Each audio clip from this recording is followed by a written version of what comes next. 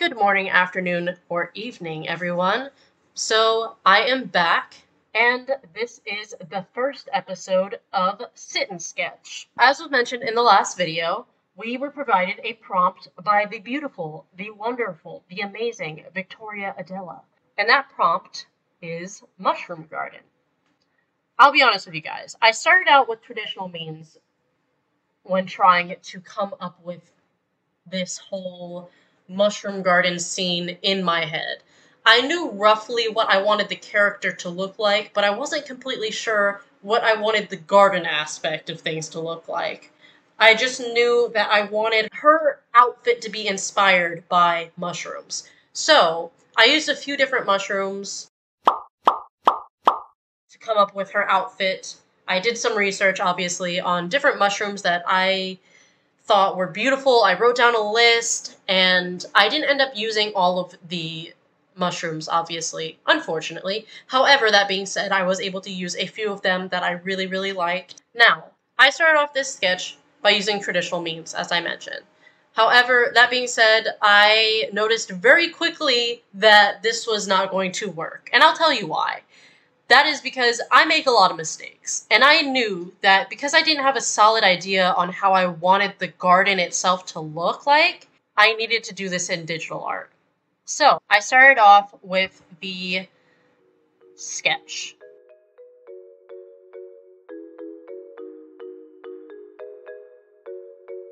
As you guys can tell, I quickly went in with the black line art. Now, let me tell you, this was mistake number one, because you will see that I did not stick with this black line art. Spoiler alert.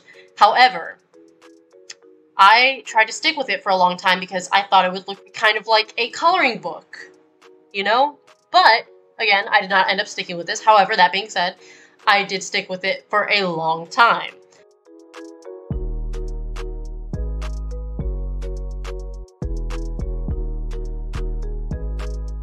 I'm working on the hands. As difficult as hands can be to draw, I really do love drawing hands. However, that being said, as you can tell, my proportions can be a little bit off. I am not great at drawing anatomy, but I really do try my best, y'all.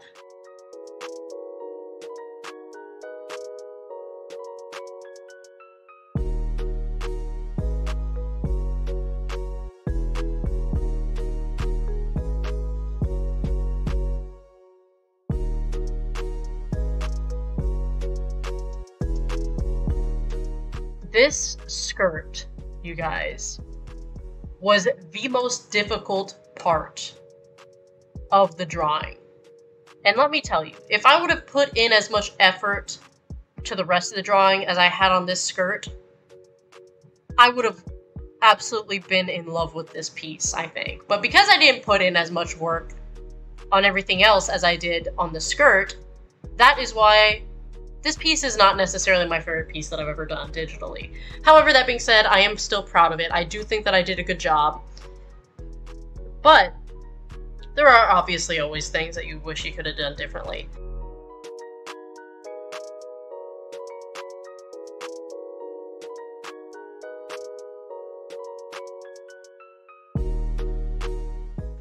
Here we are, start drawing the mushrooms. Obviously, I'm not completely finished drawing my girl, because you will see me go back and forth on it. I initially was just going to do yellow mushrooms as the mushroom garden, but, you know, a garden consists of many different things. So I was like, you know what, let's try to draw some other mushrooms. Let's incorporate some other colors in this mushroom garden, besides just yellow.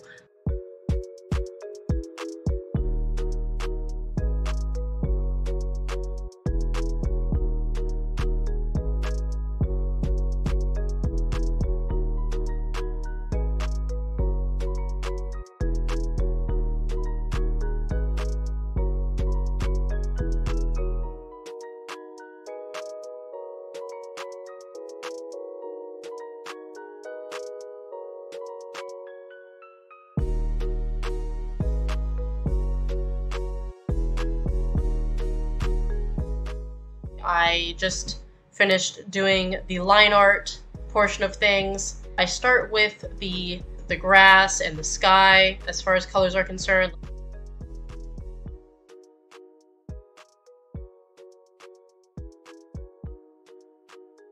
And then I get into the yellow. For the yellow mushrooms, I mentioned this already, but I wish I could have gone into more detail with this piece, but I don't hate it. I do like this piece. I do think I did a good job, and you'll see, I really do like the outcome of it. Especially because I'm not a colorful person. I typically draw very... I don't know how to describe it. I don't necessarily just work in black and white, but my strong suit, I would say, is traditional with graphite pencils. So, you know, colored pencils and colorful art just in general is not necessarily my strong suit. However, I did try my best.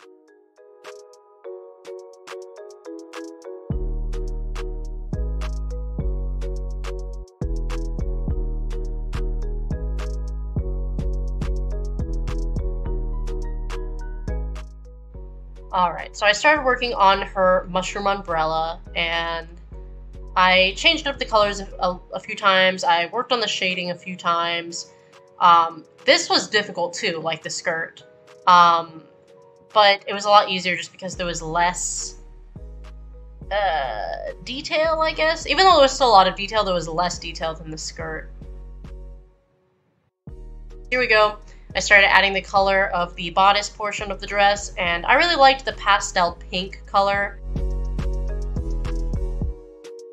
I also liked the pastel colors I used for the skirt portion of the dress. I wanted to stick with pastel colors for the majority of her outfit because I knew that I was going to have some bright colors to contrast. I felt like it would be too much to have her also be in bright clothing.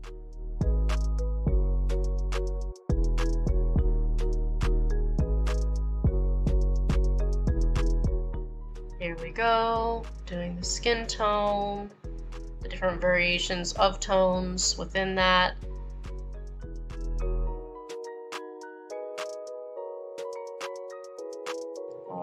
Alrighty, adding the dark, adding the light.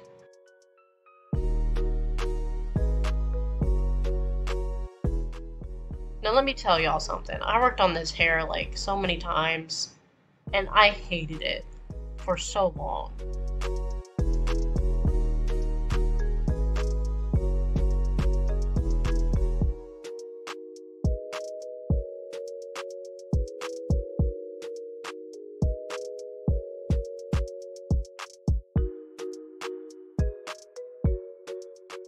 So here I am adding some red mushrooms amongst the white and orange mushrooms just to add some color. Like I said, you guys will see, I start adding pops of color here and there.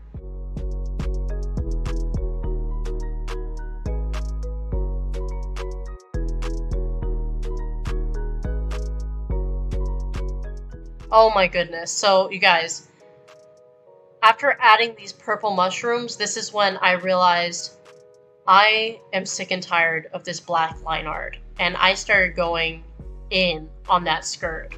I was like, nah, we need...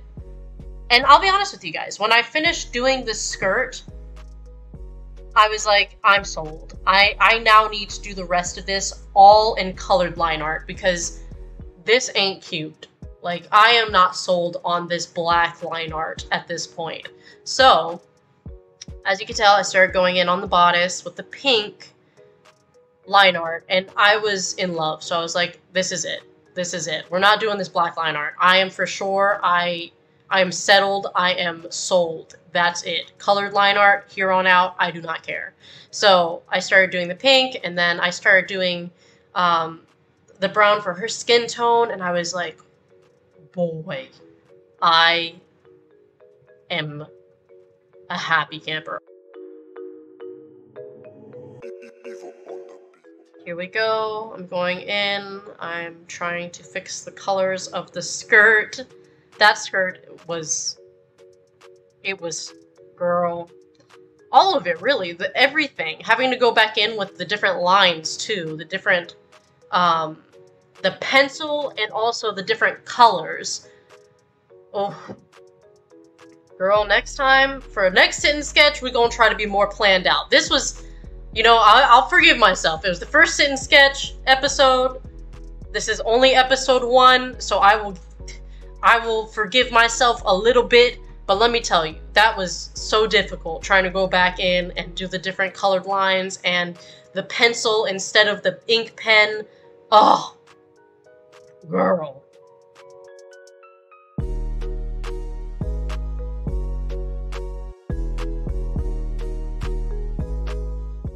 I started going in with the colored lines for the mushrooms and just redoing the stems in general, just because it was just unnecessary. I was like, you know, come on now, friend. Let's get to it. We don't need to be doing all this detail for the background. Why are we trying to do all this detail?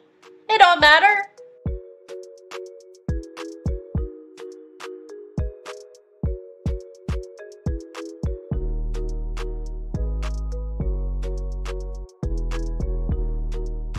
So I did a little bit of detail, obviously, for the purple mushrooms and the red mushrooms. I try not to go into too much detail for the white and orange mushrooms, just because they're in the background. It's no big deal. I start drawing in grass.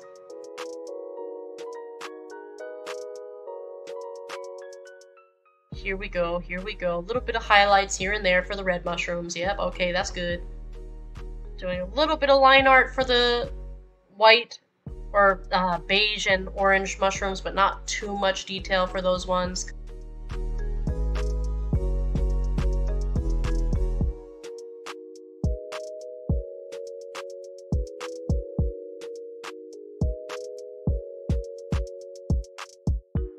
So here I am just adding more details here and there because the piece is nearly complete.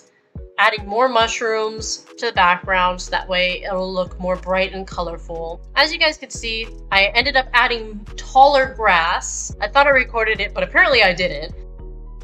Now, this is the final product. I hope you guys like it, and please, please, please share your art with me on Instagram. I'd love to see what you came up with for the prompt mushroom garden. Please hashtag mushroom garden Marie J, tag me on Instagram at Marie J's art, and I will be sure to look at the pieces that you guys came up with. And if you guys feel comfortable with it, let me know. I would love to feature some of your art in the next video of Sit and Sketch. If you guys enjoyed this video, please give it a like and also subscribe for more content like this. I will be posting again next Friday, and as I mentioned, that house tour gonna be up soon. Don't worry. I still got a few things I gotta clean and, you know, fix here and there around the house. It will be soon. Don't worry. Wherever you are, I hope you're having a lovely morning, afternoon, or evening, and I will see you in the next one.